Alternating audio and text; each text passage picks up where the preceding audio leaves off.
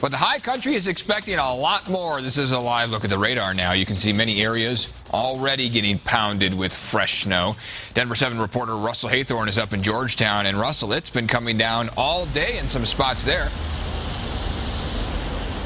Yeah, Eric, we're actually live here in Dillon, and the snow has been falling, albeit lightly, all afternoon. Certainly makes for a very scenic view up here. As for the road conditions, we're expecting 1 to 2 feet out of this storm, so it could make driving conditions very treacherous. On the roads, are you putting chains on? Yeah. Chain laws are in place, and the promise of more snow and holiday traffic means I-70 could be a mess later this week.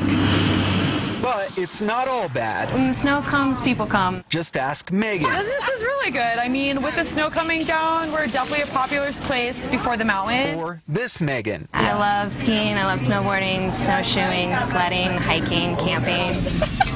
At Silverthorne's Blue Moon Cafe, a fresh blanket of white outside translates to a flood of green When can I eat it? in here. The Blue Moon Special is on an English muffin. It comes with an overhard egg and then ham, bacon, sausage, tomato, or avocado. And for those who battle the 2 feet of powder to get here, 7 layers of decadence awaits. The mess outside worth getting into this kind of mess. I just always hope for good snow and good attitude from people and just a great day.